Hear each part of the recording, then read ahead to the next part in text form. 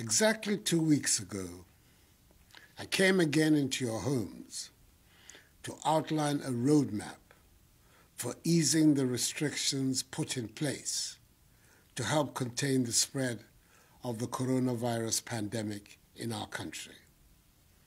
I indicated that it would be a phased approach involving a selected list of public gatherings based on their risk profile, socioeconomic impact, and most importantly, our capacity to enforce and to respond in the event of a flare-up in our number of infections.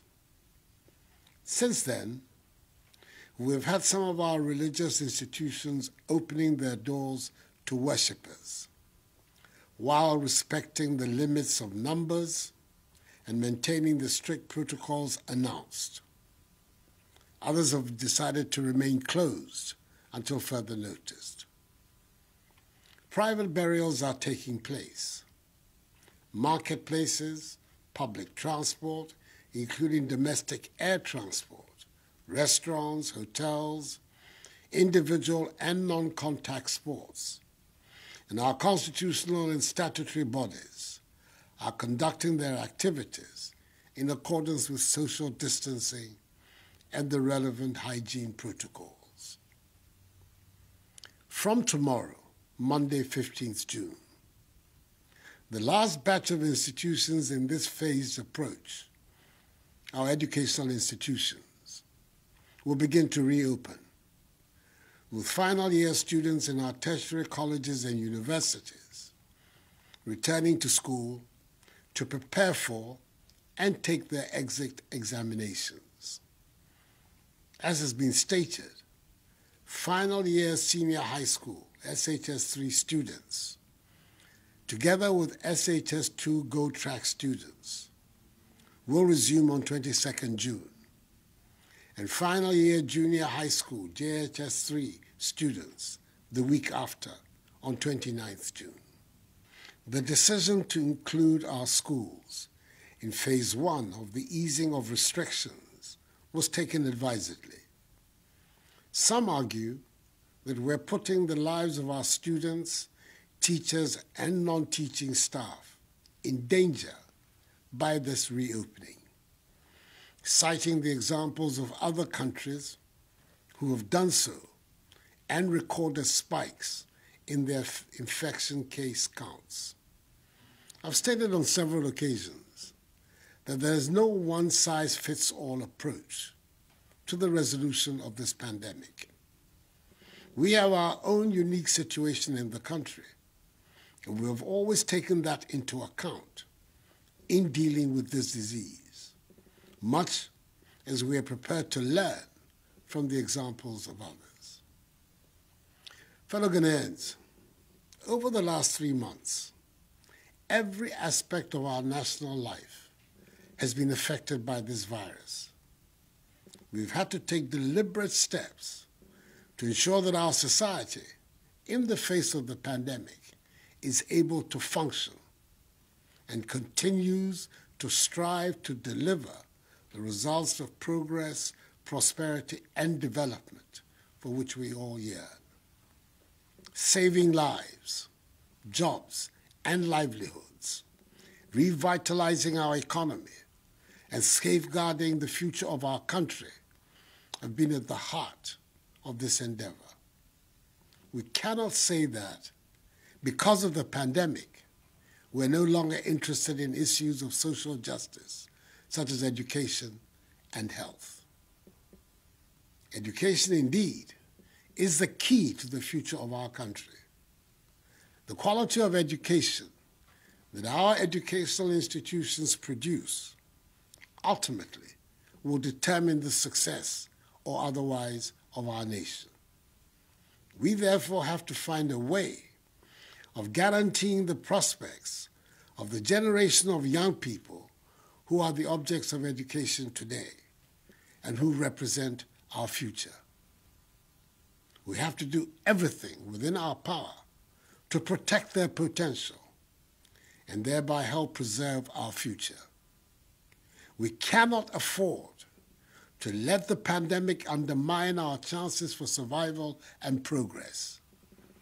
We have to confront our present and future with confidence, knowing fully well that we must remain at all times vigilant and careful. So from tomorrow, operating with half the class size, final year students will begin a 6-week period of learning to finish their respective programs. Subsequently, for a period of 4 weeks, they will sit for their exit examinations. It must be put on record that some final year students will not be returning to school, as some of them, through virtual means, have already sat their exit examinations. Prior to their return to school, government, through the Ministry of Education and the Ghana Education Service, has ensured that all tertiary institutions, public and private, have been disinfected. Universities, with their own hospitals and clinics, have been equipped with the necessary personal protective equipment and have isolation centers to deal with any positive cases. All other institutions, without their own clinics and hospitals, have been mapped to health facilities. There will be no mass gatherings and no sporting activities. Religious activities under the new protocols will be permitted. Social distancing and the wearing of face masks must become the norm on campus. To aid in this effort, a total of 600,000 face masks has been distributed to the tertiary institutions. This is to enable every student, teaching and non-teaching staff, to have 3 reusable face masks. In addition to this, 1,700 Veronica buckets, 200,000 liters of hand sanitizers, 3,400 liters of liquid soap, and 900 thermometer guns have been distributed, with the transportation and delivery of these items being overseen by the Special Logistics Team of the Government Committee, chaired by the sagacious, experienced politician, the Senior Minister, Honorable Yao Asafo-Maafo, that is supervising the reopening of the schools. I met with the vice-chancellors of the universities, both public and private, last Tuesday, who pledged that they would cooperate to ensure that this exercise is effectively undertaken. And I thank them very much for their cooperation. Our intention is to secure the lives of the nearly 200,000 students, lecturers, and non-teaching staff who will be returning to campus from tomorrow. And I appeal to them also to do their bit to help us succeed.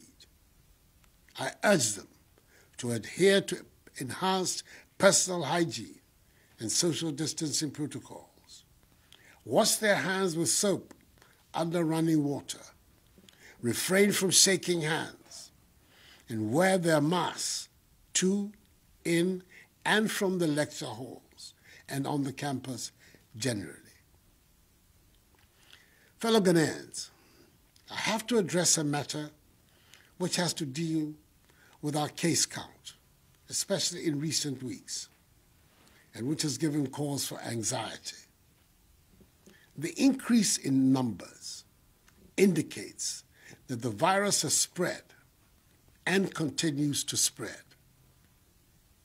We have to bear in mind at all times that the more people we test for the virus, the more people we are likely to discover as positive, and thus have the opportunity to isolate and treat them. If we do not test people for the virus, we will not find the persons who are positive, let alone isolate them from the population and treat them and prevent them from spreading the virus. For example, the total number of tests that we have conducted in Ghana with a population of 31 million, 254,331 is one of the highest on the African continent.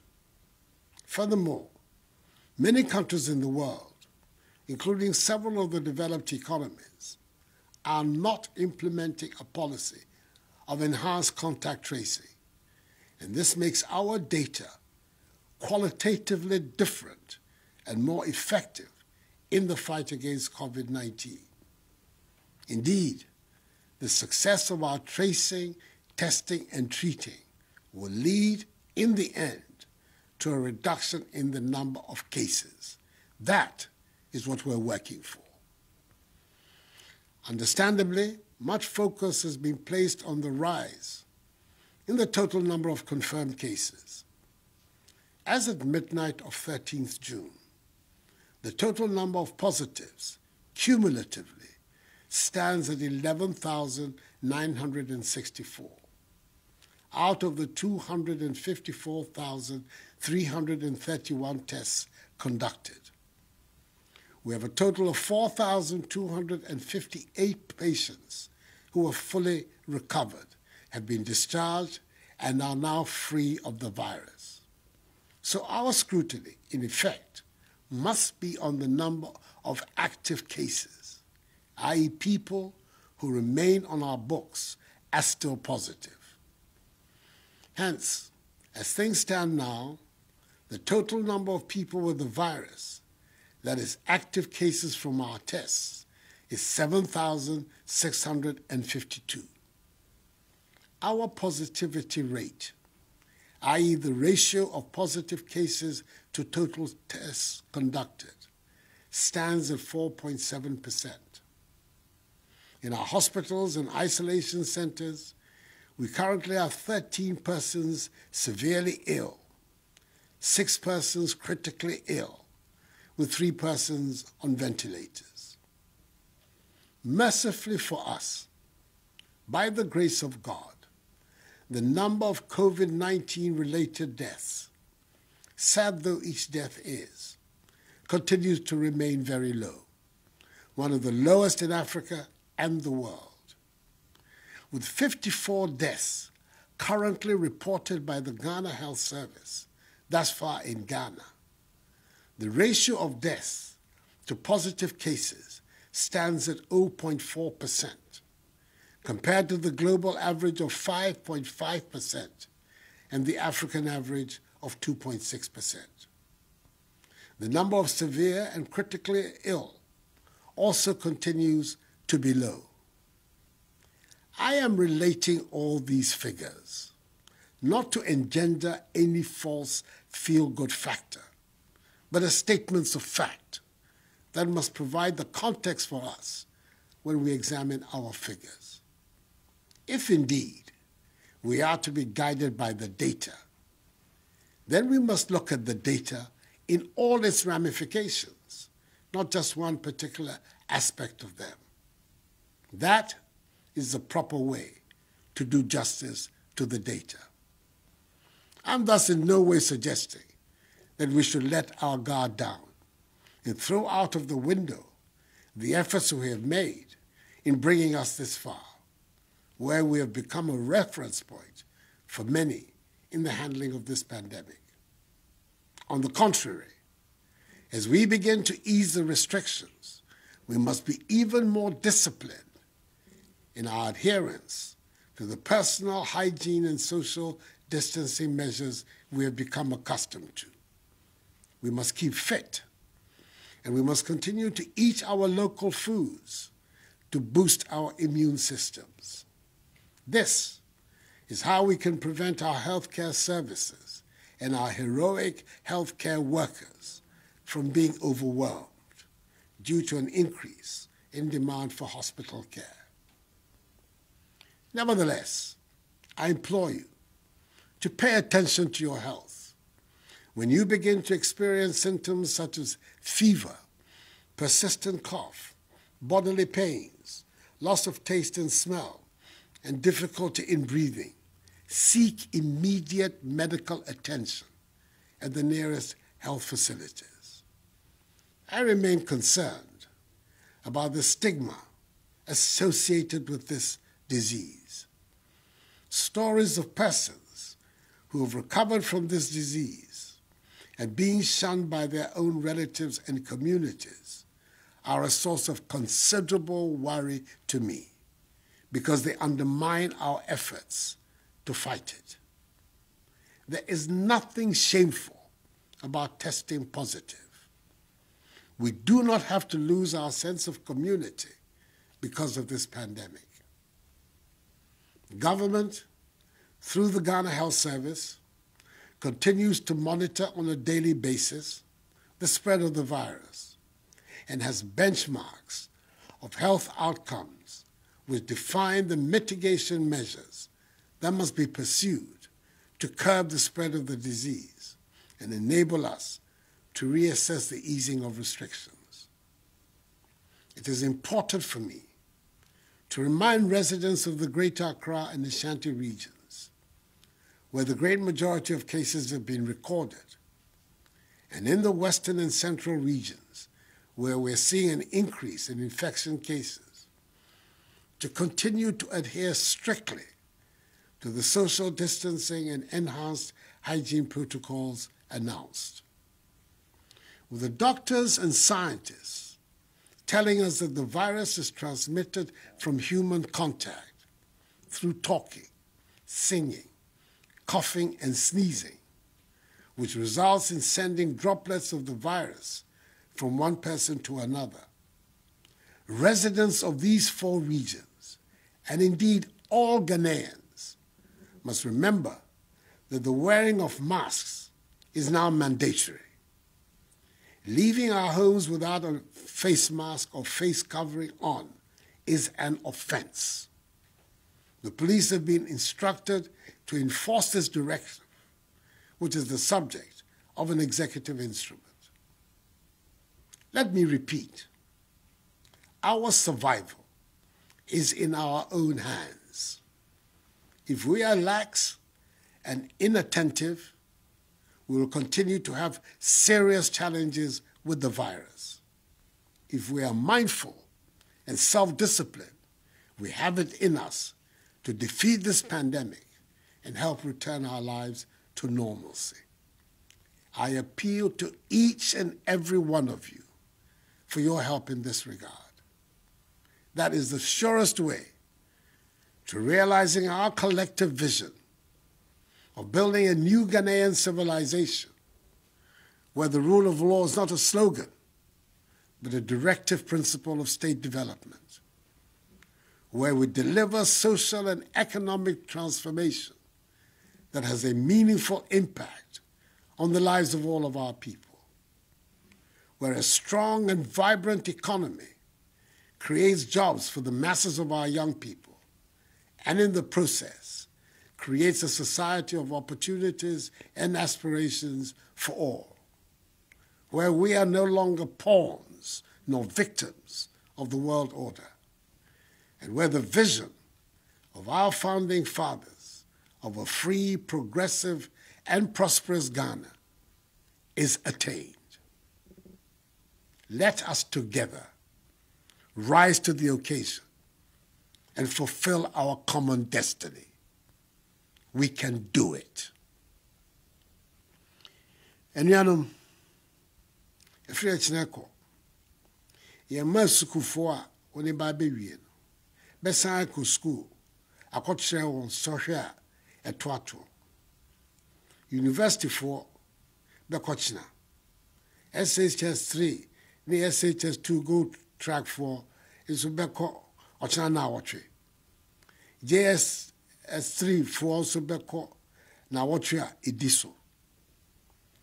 Awofo titiri. Mi mamu nyinaa te aseɛ sɛ nhyehyɛeɛ a biara a ɛwɔ sɛ yɛyɛ de bɔ yɛ man ho ban. Aban ayɛ. Mesrɛ mo, ɛne yɛ ma ɛnkɔ so ndi nhyehyɛeɛ a ɛde yɛ bɛbɔ yɛ ho ban no ɛso. Na Onyankopɔn adaroma. Yɛntumi ɛyi saa yare yi mfiri yɛn so. Anyame me kɛgye wɔ Obi fe na abagbe school na Bayer school na Amangma. I mean nagbe wolue. University B Bayer wo. The SHS 3 ke SHS 2 go track B Bayer was Uchi. JHS 3B Bayer school Uchi enyomne. Mi small ni fe nye no yake. What to gbeje ani fe ojogba. Ni waka wo ba ni ibaha wo bi efe aya school bisani ko behi. Mi kpanyefai. Waka wo bi efe abomode ni bi efe ni nke ni yano. Ni modromo waka neke helane aje wante.